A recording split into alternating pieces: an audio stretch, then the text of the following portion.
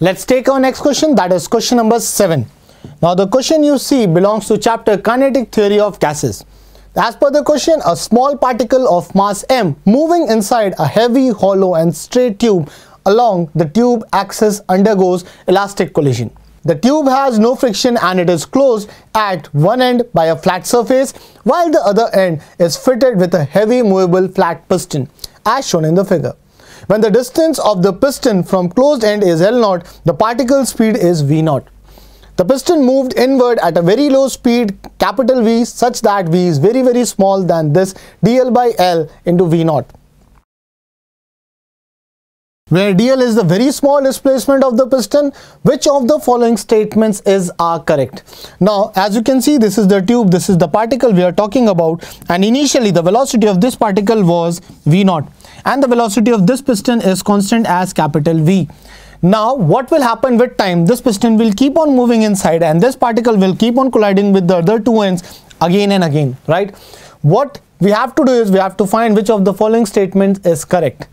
So the very first is, if the piston moves inward by this small distance, the particle speed increases by. We need to find the speed, the increase in the particle due to the piston. Second is the particle's kinetic energy we have to find. Third, after each collision the particle's velocity increases by what factor. So and at last the rate at which the particle strikes the piston, right? Now let's start with the very first point.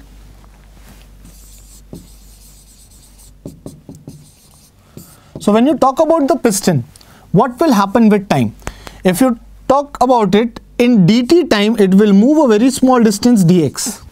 So I'll say dx can be written as v dt, or dt can be written as dx by capital V. That is, in this time the displacement dx and what is the velocity is v.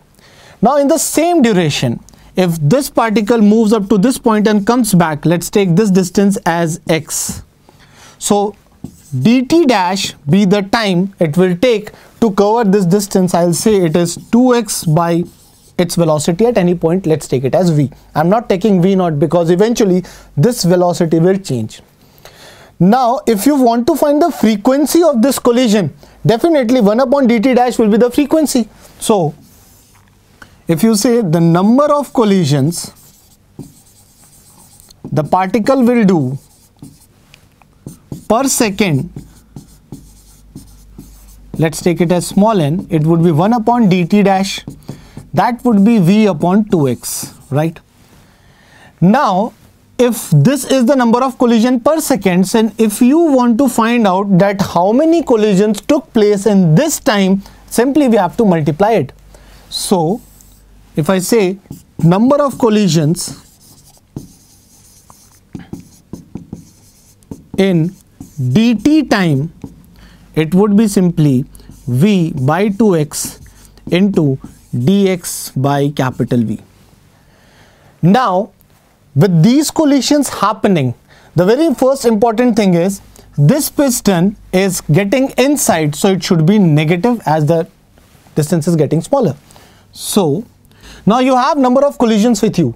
Now for each collision, what is the increase in the speed of the particle? It's simple. Since it is elastic collision every time, right? So for that, E will be equal to 1. And what is E? It's very simple formula, velocity of separation by velocity of approach. Now, if you expect this particle that while moving towards it, it is having some v velocity, this is the v velocity. While moving away from it, it was having some v dash velocity, right?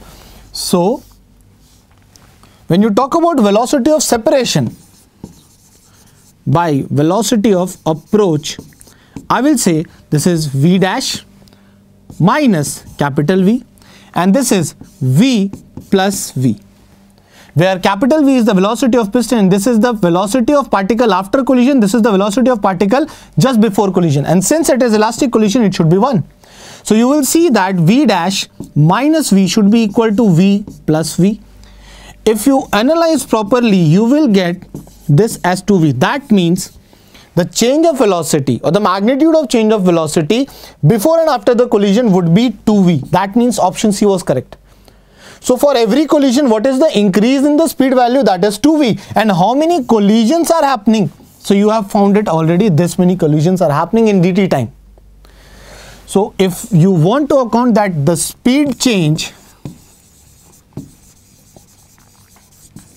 in dt time, that will be dv, will be given by, so that is v upon 2x into dx by v into 2v.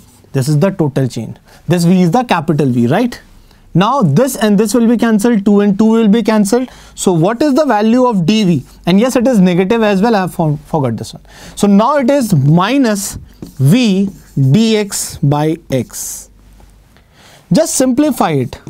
dv by v is equals to minus dx by x. If you integrate this equation, what you will get is, so integrate it from v naught to v, that is the current velocity.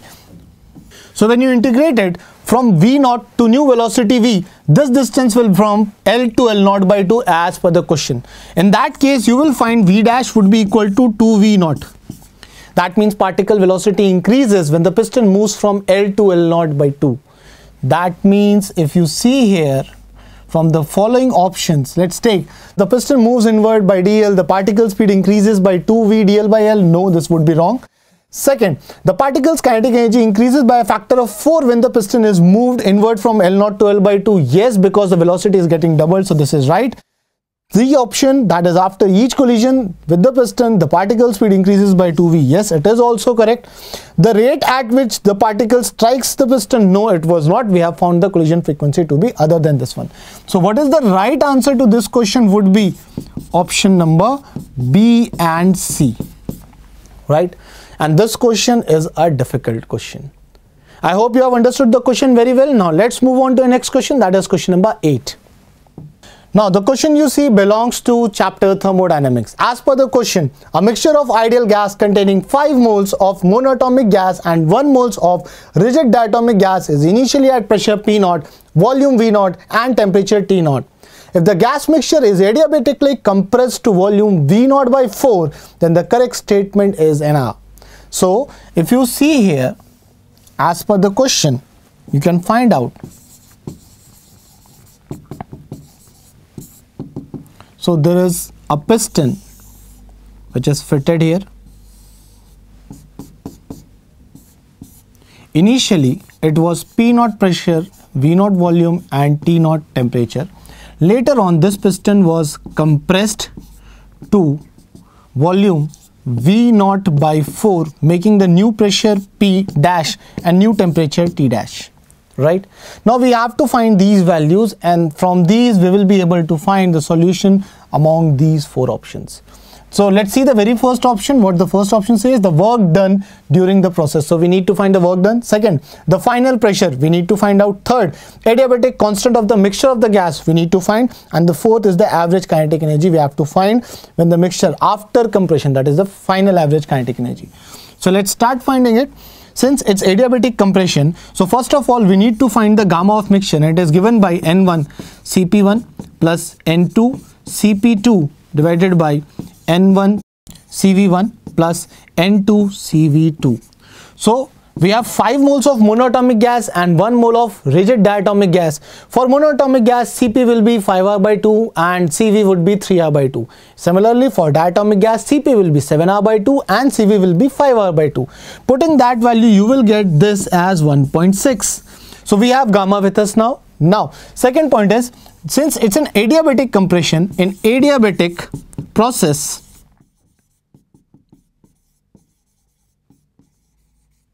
you will find that P1 V1 gamma is equals to P2 V2 gamma, right? So what is the initial pressure? P0, V0, gamma, that is 1.6. This will be P2 or P dash, we don't know yet, into V0 by 4 into power 1.6. When you solve this, friends, you will get P dash as 9.2 P0. So we have the final pressure as well. Now talking about the temperature part, so you might be knowing this formula as well. TV gamma minus 1, that is T1 V1 gamma minus 1 would be equal to T2 V2 gamma minus 1. So that is T0 V0 gamma minus 1 would be equal to T dash V0 by 4 gamma minus 1. When you put this value, you will get T dash is equals to 2.3 T naught, right? Now, when you want to find the work done in this case, that would be P naught V naught, that is initial pressure, minus P dash V dash divided by gamma minus 1.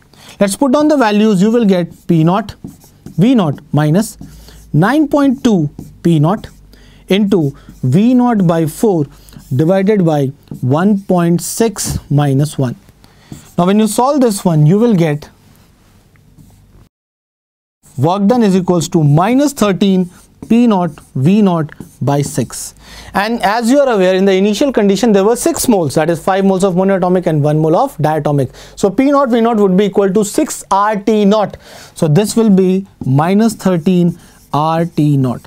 So we have work done as well with us. Let's see which is the best suited option among the 4. So when you talk about the first work done, the magnitude would be 13 R naught, RT naught. Yes, it is correct.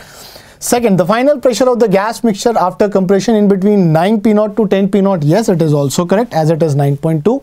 The adiabatic constant of the gas mixture is 1.6. Yes, it is correct. Then the average kinetic energy of the gas mixture, we yet have to find this. So for the average kinetic energy at the final state, that would be equal to, average kinetic energy would be equal to N CV delta T.